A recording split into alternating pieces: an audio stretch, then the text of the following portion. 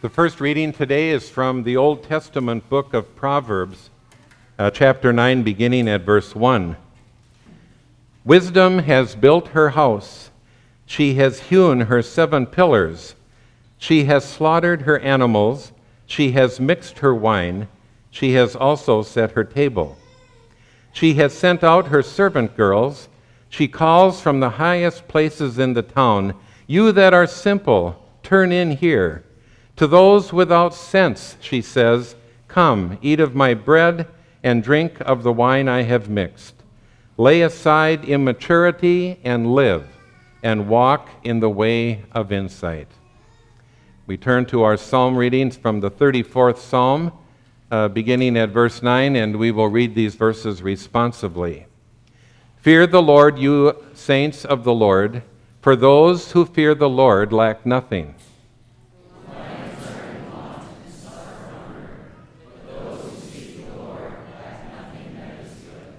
Come, children, and listen to me.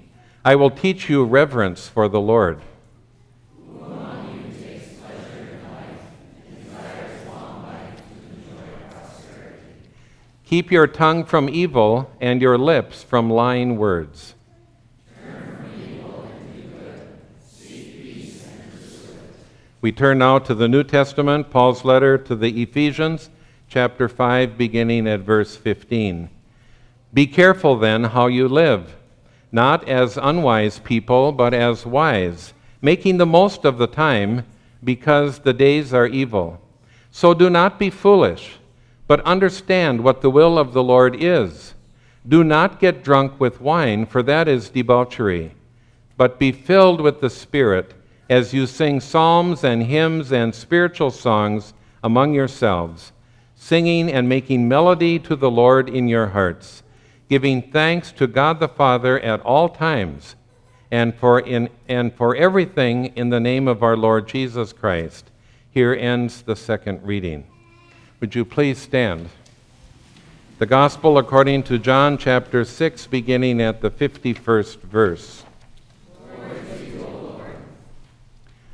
Jesus said, "I am the living bread that came down from heaven. Whoever eats of this bread will live forever. And the bread that I will give for the life of the world is my flesh." The Jews then disputed among themselves, saying, "How can this man give us his flesh to eat?"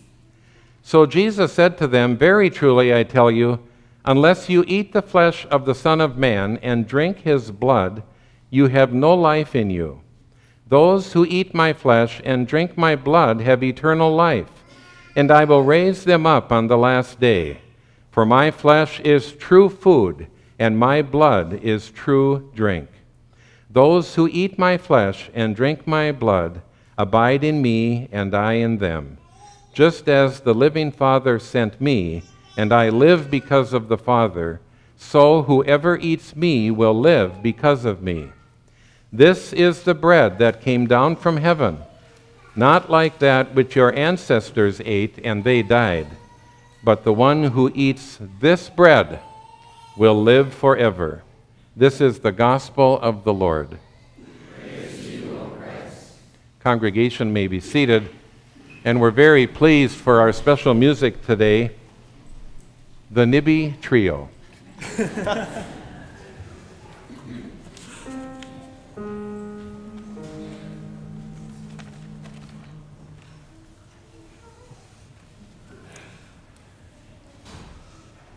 This is my song, O God of all the nations, a song of peace for lands afar and wide.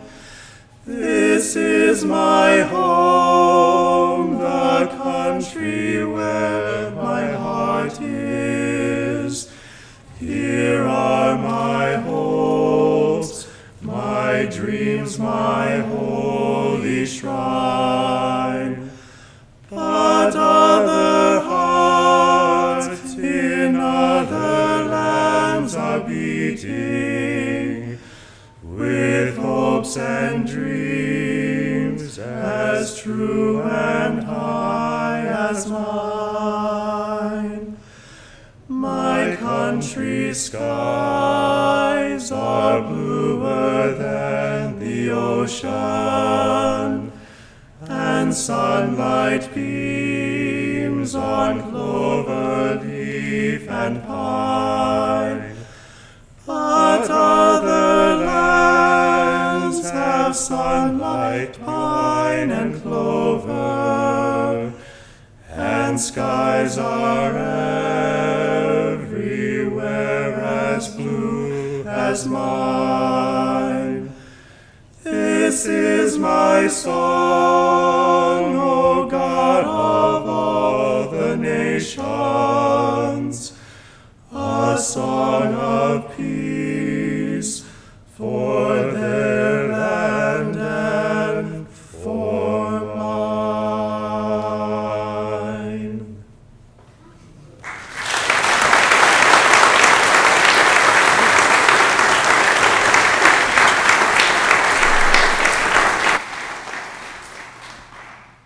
Thank you. That was awesome.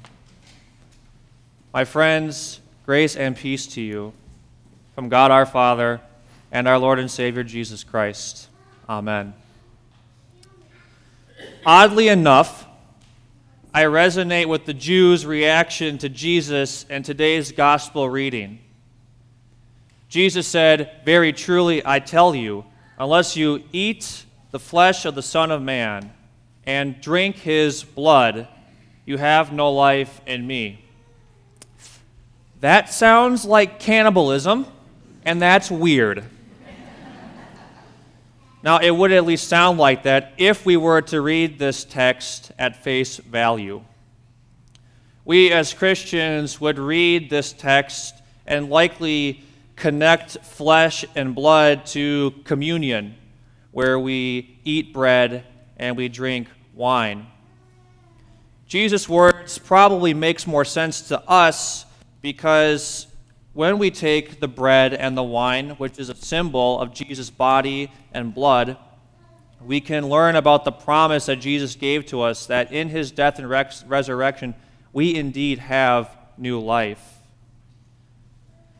But at this point in the story, there was no Last Supper, and in John's Gospel, there won't be a Last Supper. So there's really no way for the Jews to know what in the world Jesus is talking about, let alone anyone to comprehend what Jesus was trying to say here. They were confused and they were lost. Now, as I've reflected on my internship experience, this sense of the Jews' confusion and lack of understanding resonates with how I felt the day I left for Brainerd.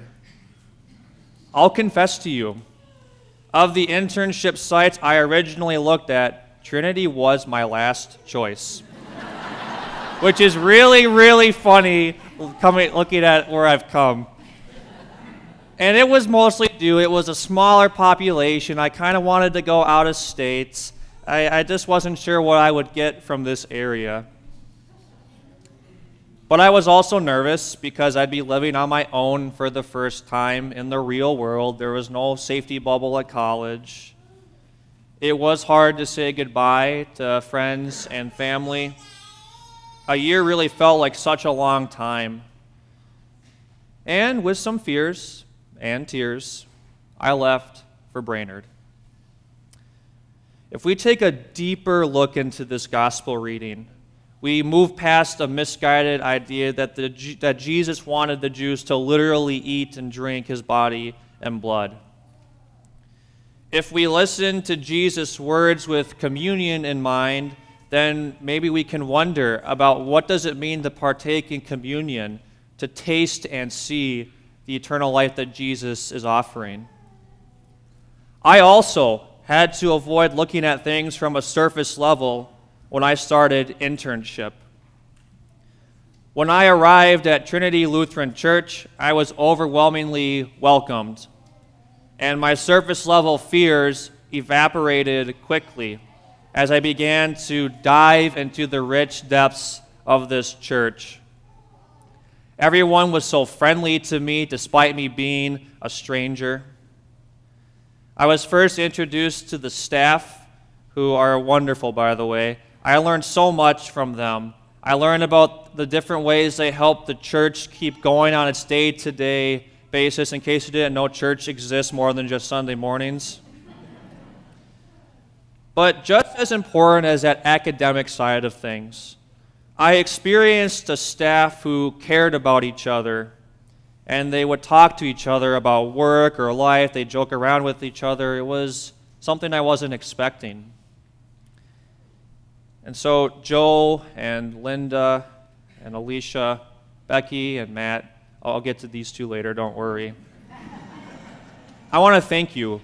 I want to thank you so much for supporting me, for the conversations we had, and for guiding me when I had questions. Thank you to the staff for really helping me on those early days and even to the last day. I was also introduced to the Vision Council, who work very hard to make sure the church's finances and the maintenance and congregational life of the church are healthy. They were also teaching me a lot about the structure of the church and how each of them can contribute to the church's well-being. And as if it wasn't obvious, I learned that pastors can't run a church by themselves. I had also met my internship committee, which comprised of Chuck Bartles and Julie Anderson and Linda Harris and Doug Johnson. Each of them listened to me and supported me throughout the year. They helped me to develop my pastoral skills by offering feedback, but more so what I appreciated from the four of them was that they were always available to talk with when I needed anything. I doubt other interns had a chance to talk with their head intern committee person like I did, because Doug Johnson is always around. I'm sure I don't need to tell you how amazing he is. And the conversations I had with him on a daily basis truly helped me make it through the good times and the bad. I had found myself with these first introductions, I found myself sinking into the rich soil of Trinity's story. And it became clear that this church was a special place. Things were well organized, and the leadership was strong and committed. It would be a good place to learn how to be a pastor. And academically, I knew this would be a good learning environment. But what really made a difference early on, what was, in a way, living bread for myself, was the welcoming hearts of all of you as I began my internship journey. I had found the rich depth of Trinity's story, but then the next step was to root myself into the community. I made connections with many of you on Sunday mornings that I cherish. I was also introduced to the Friday morning men's Bible study, where we gathered and we would wrestle with Scripture each week. We would share stories. We questioned the complexities of Scripture. And we simply enjoyed being in the presence of one another. And as a young man, it really made a difference to me to have so many mentors that I could see every week as I wrestled with different challenges in my own life. I also had an opportunity to visit the Trinity Quilters as they gathered a couple times a month, and I got to learn about the ministry that they do, the different quilts they got to send all around the world. But it was more than just that. It was a group that supported each other, that they listened to each other's stories, they celebrated joys, and were with each other when there was sorrow. They also made some really tasty baked goods. Yeah, really, really good. I personally don't quilt. And age-wise, I didn't fit the typical member of this men's group. And yet, despite me being an outsider, they invited me in anyways. If you ever wonder if inviting someone to join you in something makes a difference, it does. At least it sure did for me. These two ministries are examples of what I think captures the core of what Trinity's ministries are all about. To welcome all with an open heart, to support one another, and to bring the life-changing gospel to our community. These were the ministries and the many others that I encountered that I got to plant my roots into, such rich soil, and each of these ministries helped me to grow in different ways. And so I continued to dig deeper and deeper into my internship experience. I also found another layer that you should all be so proud of. This church has incredible youth. I spent time with the different age groups throughout the year in Sunday school and confirmation and splash, summer stretch, the National Youth Gathering, and some of the other retreats building up to it, Vacation Bible School, and so many more events. I'm going to treasure those memories I made with you youth this year. It was a blast.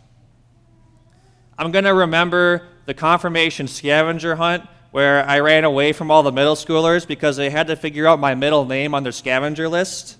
That was a lot of fun to do. I'm going to remember the questions and conversations we had about God and about life in general and how we should respond to the many issues in our world. I'll remember giving you your Bible buddies and talking about how God loves you so much. And of course, playing games with our beloved friend Chatter the Chipmunk as well. I'll remember playing night games at Cardia Deo for so long, we may have accidentally missed evening worship. I'll remember dancing on the floor at NRG Stadium in Houston. And I'm going to definitely remember that time in Galveston when we were at dinner and we had 2 lawn tables and our whole group sat at them, but there weren't any more chairs. So I decided I'll just sit by myself and just kind of be alone.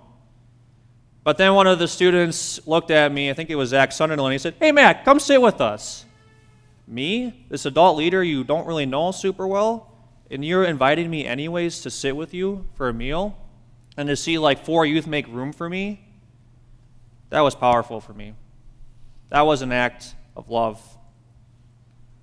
I'll remember working alongside each of you on service projects.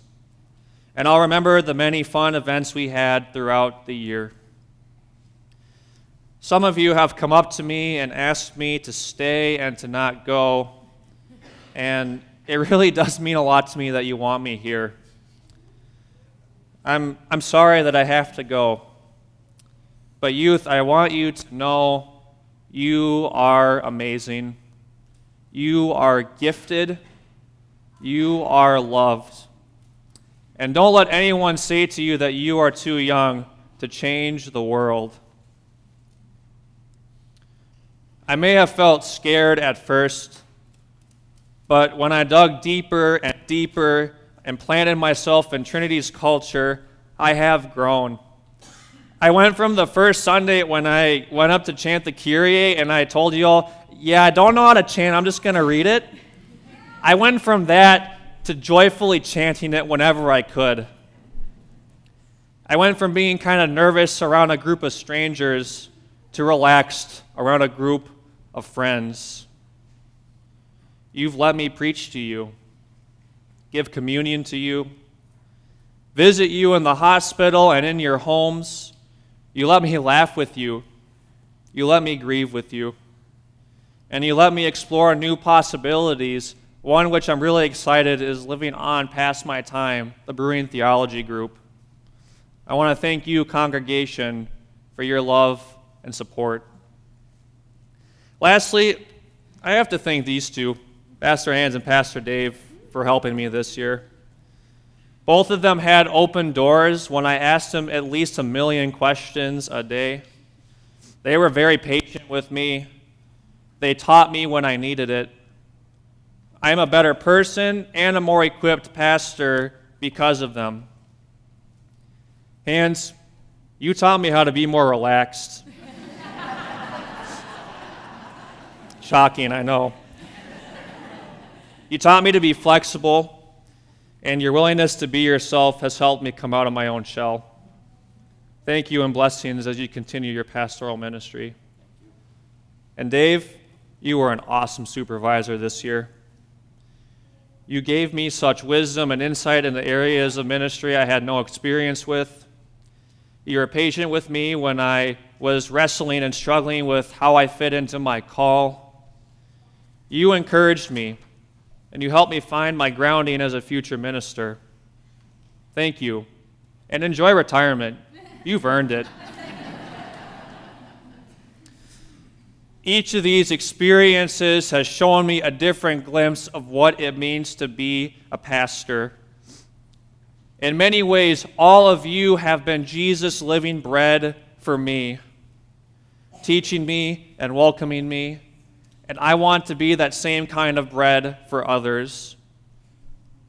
So even though we go our separate ways, I will remember the living bread that Jesus claims to be. We are one in Christ. And at this table where we eat bread and we drink wine, this table is a proclamation of that truth that we belong to Christ. And even when we are physically separate, spiritually, we are stuck together forever. When I leave Trinity, I will go back home with tears. But not tears out of fear, but tears because this is a place that's hard to leave. Because I love you so much. And I know that you love me. Thank you, and God bless. Amen.